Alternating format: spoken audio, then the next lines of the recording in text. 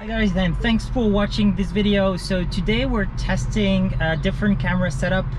I've had a lot of comments in the past videos that they'd like to see what the B-pillar camera is seeing. So what I've done is I actually strapped the 360 camera in the back window, and it's roughly at the same height as the B-pillar camera. With the 360 camera I can actually adjust the angle, so I'll try and point it like sort of forward to see. This is not going to be perfect, but it's going to be as close to what the B-pillar camera is seeing. The other thing is I can see I had to put it on the window so it's at the same height. We'll have a gap here, so hopefully we won't have a lot of background noise as we're driving. So yeah, let me set up the cameras for our normal drive, and then we'll see how we can use this B-pillar camera.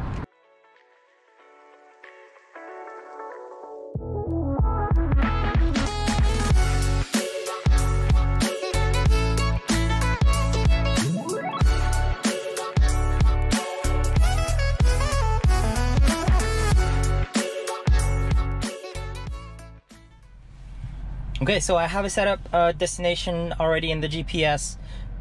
It's about 7 minutes. We can add another destination once we're there. It's the target that is nearby. So I want to shout out to Scott and Eloraldo, who actually on the last video were able to find one of the Easter egg that I got when I was doing a 360 video. There was a couple of people waving at the camera, and they were the first one to answer the question about what timestamp the waving was. So let's take a look. Okay, I was confused with the FSD visualization. It wasn't picking up. So I'm gonna engage here, and as I'm engaging, as a reminder for everyone, FSD does make the car fully autonomous. I'm in control of the vehicle at all times, so if I see it doing something that it shouldn't be doing, I'll take over. As a reminder, that blue steering wheel that you see on the top left, when it's blue, that means that FSD is engaged, and if it's not, that means I took over and I'm driving manually. So we're gonna make a right turn here. We'll be able to see if the B-pillar camera is actually helping to kind of get a sense of what the car is seeing. We do have a fence on the left-hand side. It's a see-through fence. So let's see. Ideally, I'd like the car to be on the right-hand side of this of the lane, but we'll see. So it's turning around. There's a bicycle. Okay, I think I think we can go. I don't really see. I wish we can creep forward a little bit. Okay, we can go. There's a gap now. Yeah, we should be able to go. It's turning the wheel. It's waiting. Not sure what it's waiting for. Still have another car now. There's a bike coming. Okay, now the bike needs to go around us, which is not ideal. Okay, we have a nice open gap now, so we should be able to go. This car here is waiting for us, which is nice. Okay, so it was very hesitant. I'm gonna report that it wasn't the best right turn. There was a couple of gaps that we could have taken, and when we had plenty of room, it wasn't confident enough to just go for it.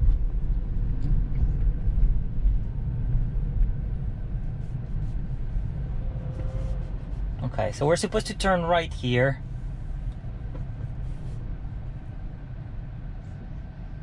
Okay, so it sees 2 lanes. Like you can see in the visualization, it sees 2 lanes.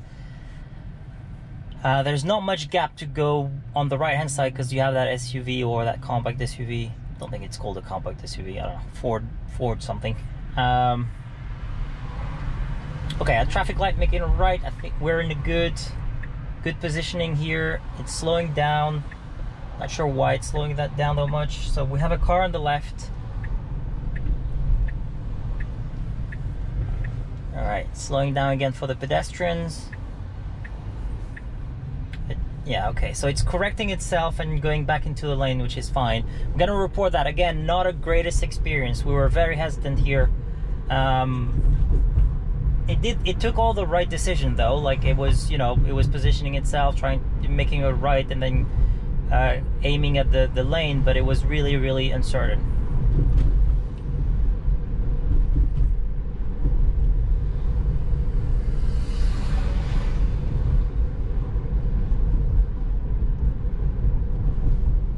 Okay, it's moving on the right lane.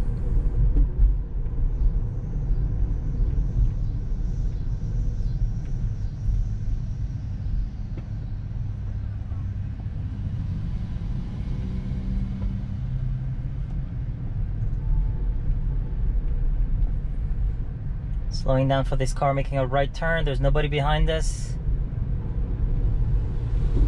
Okay, it's going. That was fine.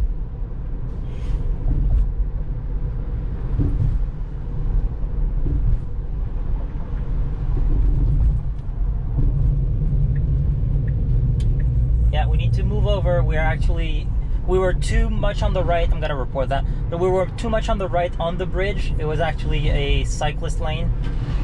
There was no marking or anything, but it was a cyclist lane. The only reason why I realized it was a cycling lane is after the bridge there was that marking that came up. Okay, so we're supposed to go around this truck. We have a car behind us. There's another car behind us that is passing us on the right hand side. So this is a good example. I'm not going to report this. FSD did exactly what you're supposed to do. A human driver would have done exactly like the two other cars in front of us. They would have passed us on the right hand side. Not going to report it. I don't think, I mean, that's not critical for me at all. What we did is the safest option. So I'll keep it that way. Okay, so we're making a right soon. It's moving lanes. Oh, very nice. So it's moving all the way to the right. Oh, it's going all the way to the left. And I'm gonna take over. Not sure why. It was doing great. It was doing really good, and then it decided not to, and then it went all the way on the left hand side, so took over. All right.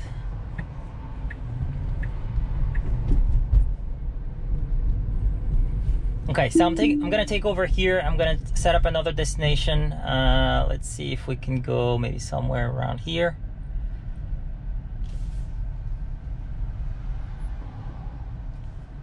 Yep, very good. So I'm gonna re-engage. Okay, so this is something that I already said before, but basically you can see further out that, yeah, taking over.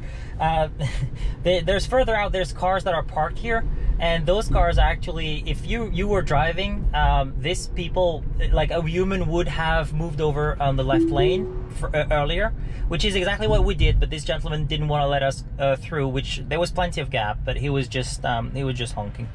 That's Chicago for you. So I wish Tesla could anticipate a little bit earlier. I know it's very hard, but basically what we wanted here is that because the cars were parked further down the road, it needs to plan ahead to be able to move one lane over. And when we get to that level, then, you know, I think we'll get closer and closer to autonomy, definitely, when we anticipate that further out.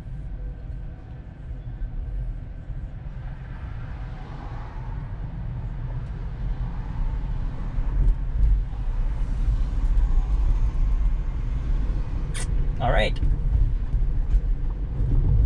I have no markings here.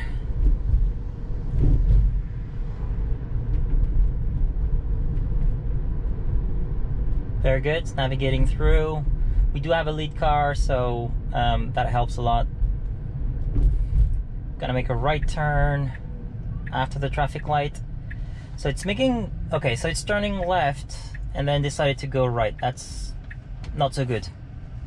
Yeah, I'm gonna have to take over here. It's aiming for the left lane only, and we don't want to do that. So I'm gonna take over. I'm gonna re-engage after the traffic light. I'm gonna move one lane over. Here we go. Then we can re-engage.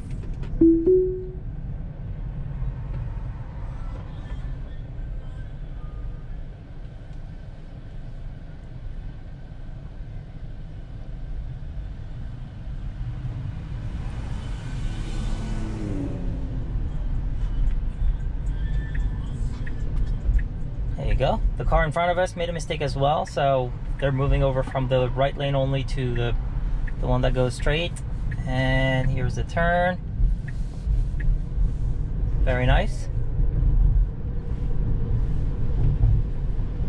Okay, we have a bus coming in front of us, oncoming. There's a second one. Yeah, FSD is moving over. I'm not sure we need the indicator, but it is moving over. Okay, and that's our turn. We can go. Yep, we can go.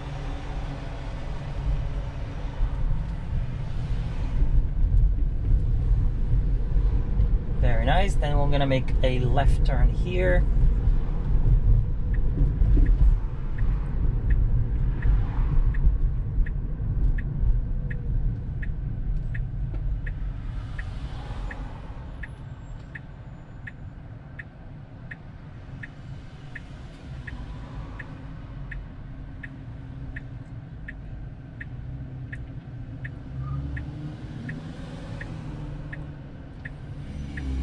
So here at this traffic light, we're gonna wait until the cross traffic is clear. I mentioned it before, but the cars behind me would pass me on the right hand side just because humans would usually just engage into the intersection and wait there. But FSD is being very careful, so I might have to take over. I'm actually gonna I'm taking over. There's a car behind us, and if I don't do that, then they will not be happy, and I don't want to disrupt the traffic more than I need to. So yeah, I really wish Tesla could improve on that. All right, so we'll stop the video here. I hope you guys enjoy this new setup. If you did, make sure to click like and subscribe to the channel, and I'll see you all in the next video. Thanks for watching. Bye.